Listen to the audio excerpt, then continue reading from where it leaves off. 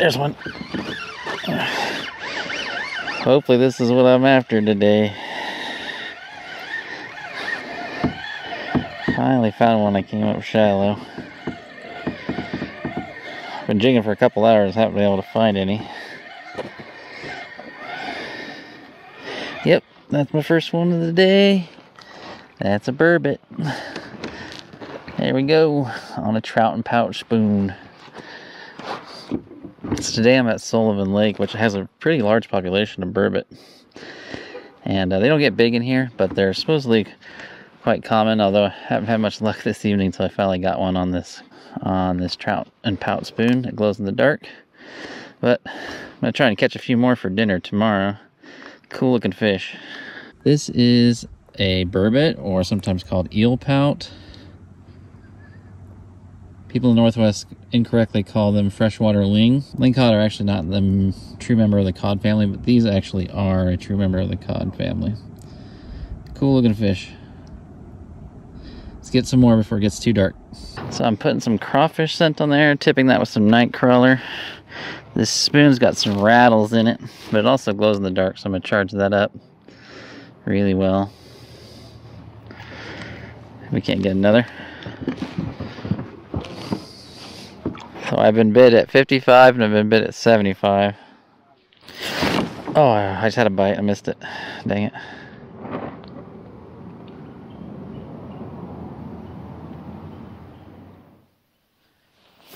There we go. Got him. Got another one. It's a hot bite here now after sunset. He's burbot. So I've just been pounding on the bottom and then lifting it just off the bottom and getting them.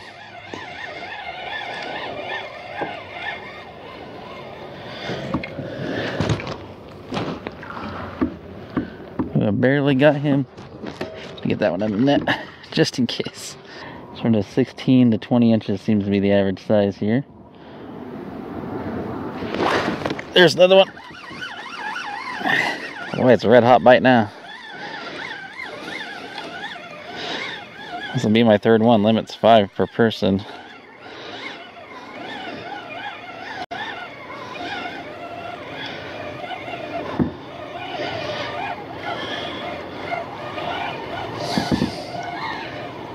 Yeah, oh, this is a little bit bigger one. Probably the biggest one of the night. Look at that one. Yeah! Check that out. That's awesome. There's the big one of the night. Nice glow spoon, still glowing. As soon as it hit the bottom, I had him on. Good looking fish, so cool looking. It's definitely where the slopes jump up. There's another one. This is crazy. It's like within minutes of hitting the bottom, it's lights out. This one feels like another decent one.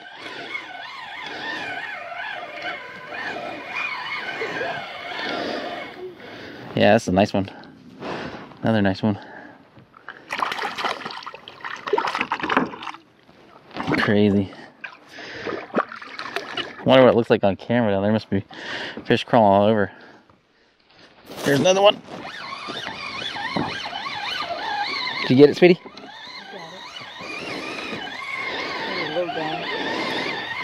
This one feels kind of small. That's an eater. Nice. That's number 5 for me tonight. Okay, so here's our burbot haul from last night. So time to start filleting these things so we can have some dinner tonight. Okay, so filleting these things is a little trickier compared to traditional fish. So we're going to get a long fillet off both sides, and then we might get a little bit of meat off the belly. The bigger fish, you can definitely get more belly meat, harder on these smaller fish. But the first thing we're going to do is behind the pectoral fin here, we're going to make a shallow incision that just breaks the skin all the way around. So like basically just cutting just below the skin all the way around. You don't want to cut the head off or anything. Then I like to use fishing pliers with the hook nose on them. And then we're going to start peeling the skin back. Now it's good to kind of get it started all the way around, make sure it's getting started in an even manner. It'll come off easier, especially if you want to preserve that belly meat. A lot of times if you just rip from the top, the belly meat will come off too. It's already wanting to do that. It typically does this on the smaller fish more. Okay, so and that's why I like having this hook. You just start peeling this stuff back. Got a little bit of belly meat there, unfortunately. Just keep peeling it all the way down until it comes off. There we go. So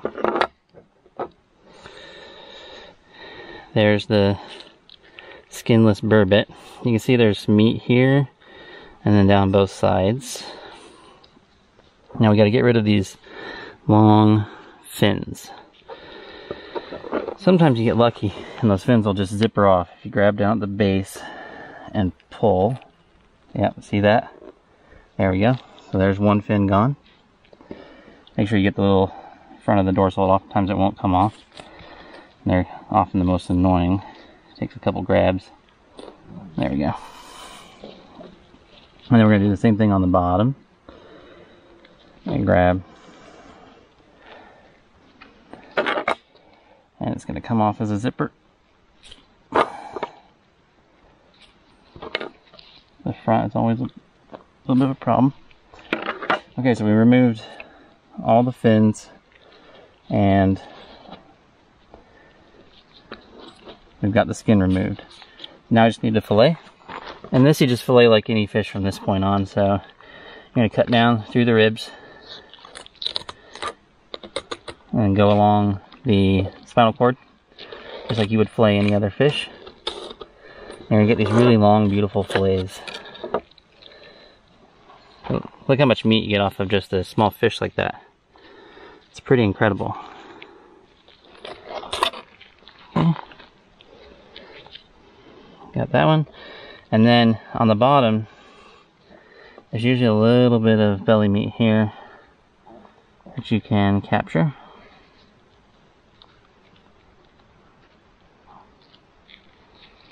So just cut right here, cut there. It's not a lot, especially on small fish, but I got some belly meat there. Some of it tore off with the skin. This is a male, but that'll still make a nice little fried nugget. And you can see there's not much left on that.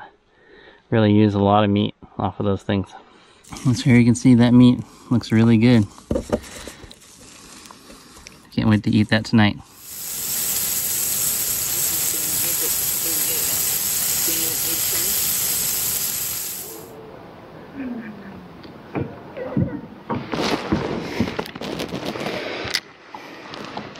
Oh, there we go. I had a bite. They're just pulling on the worm. Yeah, it's just a nibble. They're just waking up, you know?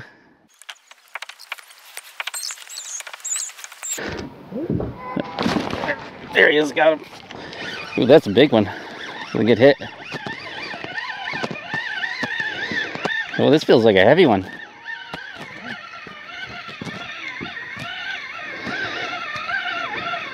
That is pretty big. What's that? The rod is pretty big. Yeah, I know. Whoa, he's actually put up a fight. Look at this.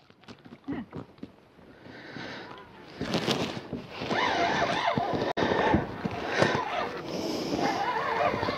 Oh, dude, it's a huge burbot. It's a big one, sweetie. It's a big burbot.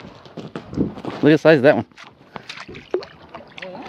Oh, oh, he just came off. Look at that. Just went in the net. That's a huge burbot. That's fun. There we go. There's a nice sized burbot. That's pretty awesome. It's definitely getting these things dialed in. They're really weird. They spawn in the middle of like the winter time under the ice, like in December, January, February. Just a bizarre fish. It seems like the more I pound it on the bottom and kind of just barely lift it off, the more bites I get. Just like 3 or 4 times pounded on the bottom and then just very short lifts. Almost dragging it as I drift along here. Just got another big one, but my external battery pack died, so my camera needs to recharge for a bit before I can get video of it. That's still a beautiful fish there. There you go, another big fatty. My second big one of the night. Nice. So 2 big ones, both on the Big Nasty Tackle trout and pout spoon. Tipped with night crawler, and then I'm using some Lunker Lotion crayfish scent. There you go.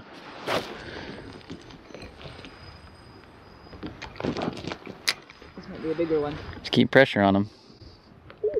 Yeah. Yeah. Yeah. Don't go too tight. It's only 8-pound test. Keep the pressure on them. Ooh.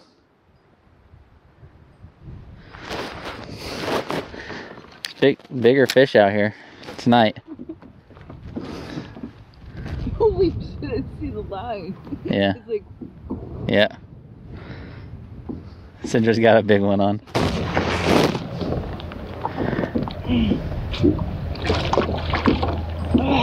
That's still a big one. Holy. That's an big. Yeah. Wrist hurts. It's got gills. Oh, it's got gill plates. Yeah. Here. Well, don't. Here. Okay. Okay, lift him up. Turn him. Turn him.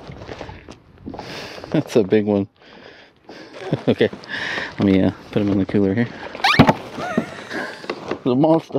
Don't latch it. Don't want him jumping out. Look how slimy that net is. Alright, let's get a few more before it's too late. Definitely not like yesterday, man.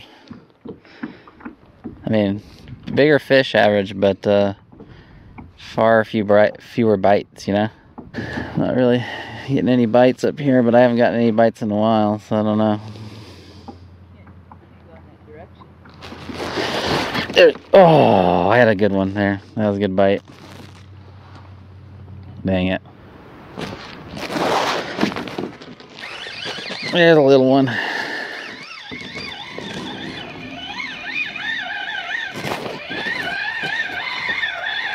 As soon as I hit the bottom.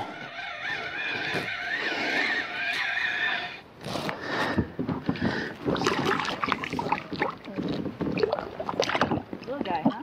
Yeah. I'm gonna let it go. You got big ones, you know? Don't need to be greedy. See ya. That was at 45 feet. But this wind sucks. The end. Bigger one? Sizable one. Oh, it might be the biggest one. Oh, there were 2 of them. Oh, There are 2 of them. there were 2 of them. One swam up with it? Yeah. Yeah, well, that is a nice one. Good job, sweetie.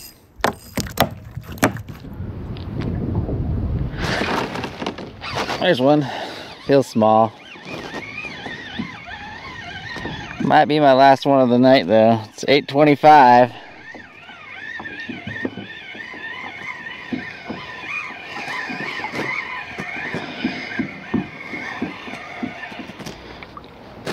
Yeah, another small one.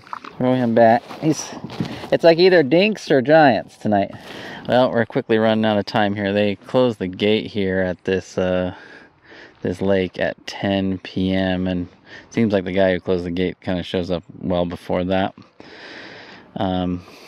It's been a much better grade of fish this evening, but not as hot a bite. Sidra did pretty good. I think she got 6 or 7 fish, and I've got 4 or 5 so far, and I've released a couple dinks, but I kept 2 really big fish, really large fish, and she got 1 really big one too. So pretty happy with the outcome, especially on the second day. I felt like we got a little bit more dialed in, found a higher grade of fish. That's always a good thing. So I'll put links to everything that I've used in this video, including the trout and pout spoons from Big Nasty Tackle, my rod reel and scent, everything that I recommend.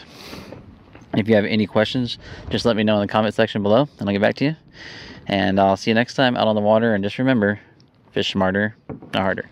Bye guys.